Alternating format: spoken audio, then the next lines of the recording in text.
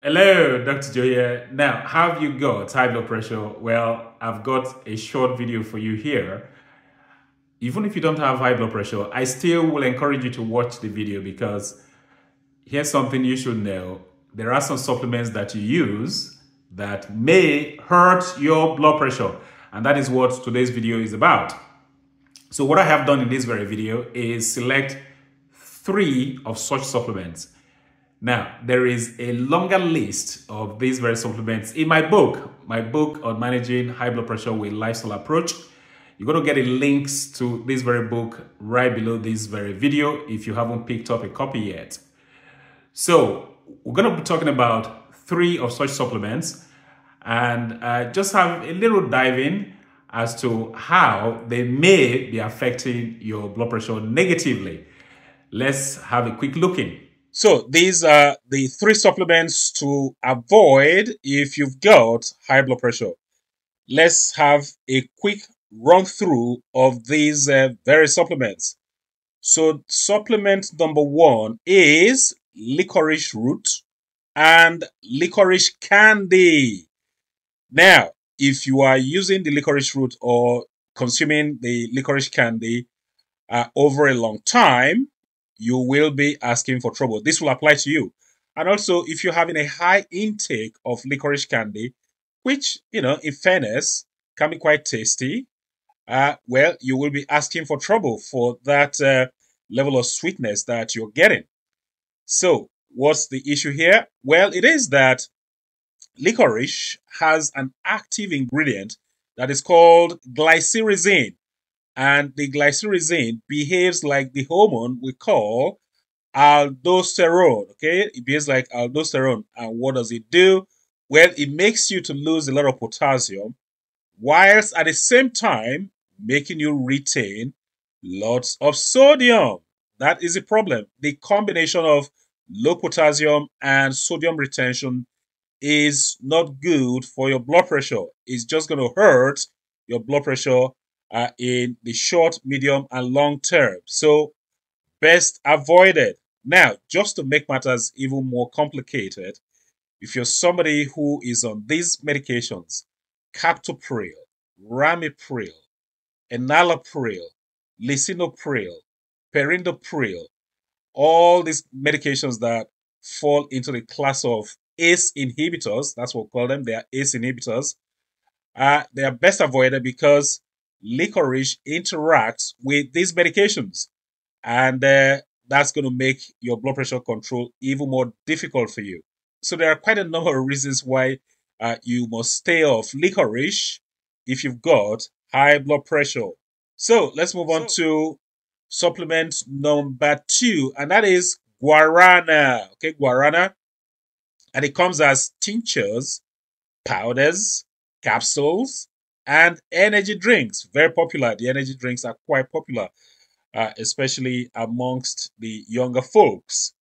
So, what is the problem with guarana and blood pressure control? Well, it is that guarana bean has 4 times the caffeine content that you will find in a coffee bean, gram for gram. Okay, guarana has more caffeine and is 4 times the amount compared to the caffeine you have in coffee beans. So there lies the problem, because you will inadvertently end up consuming high doses of caffeine when you consume guarana in any format. Okay, the tinctures, the powders, the capsules, and the energy drink like you have here, the capsule there too.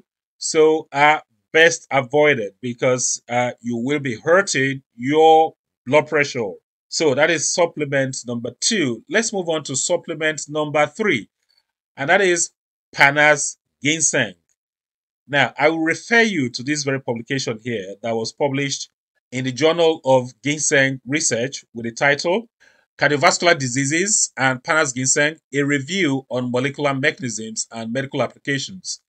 Now, this review, going through it, you'll get a mixed message. Okay, so it's a bit of a mixed bag regarding the effect of Panas Ginseng on your blood pressure, because it tells me that if your blood pressure is low and you use Panas Ginseng, it raises your blood pressure. Okay, so if your blood pressure is low, it's going to raise it.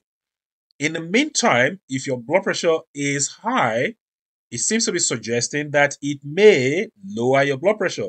So this becomes really a mixed message that can be very confusing.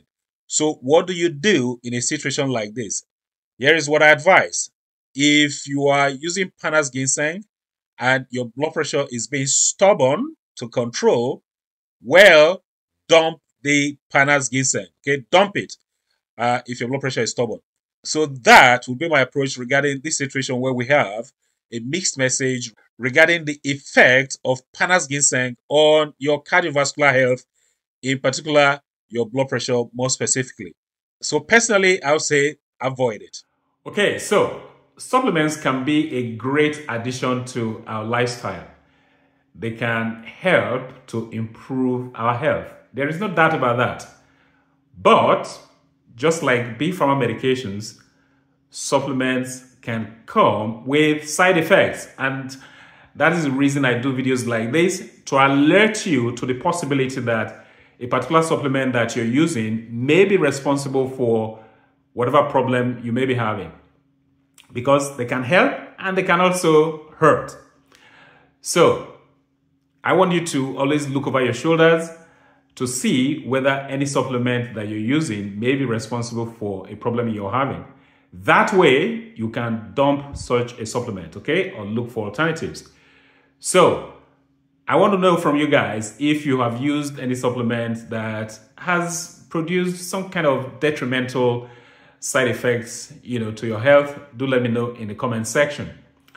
And I'm hoping that you got some value from this very video. If you did, please give the video a thumbs up. Please like the video, and also please share this video with your friends, with your family, with your colleagues. If you've got any questions, any comments regarding the content of this video presentation, go ahead, leave your comments or questions down below. I think that's about it for this very video. Until next time, well, this is Dr. Joe signing in.